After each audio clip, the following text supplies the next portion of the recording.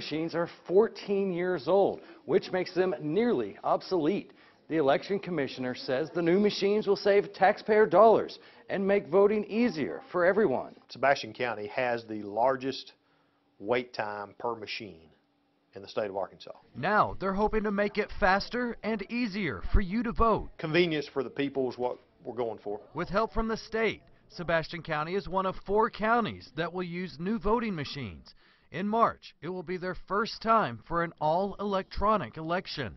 The commissioner says they expect to save more than $200,000 over the next 5 years by not printing ballots and logbooks. Instead, voters will sign in on a tablet.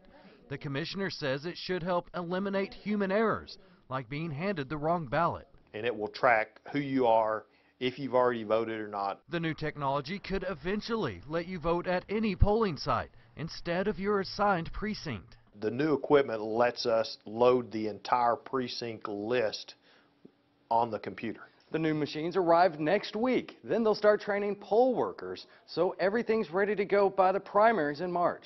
In Greenwood, Brett Rains, 4029 News.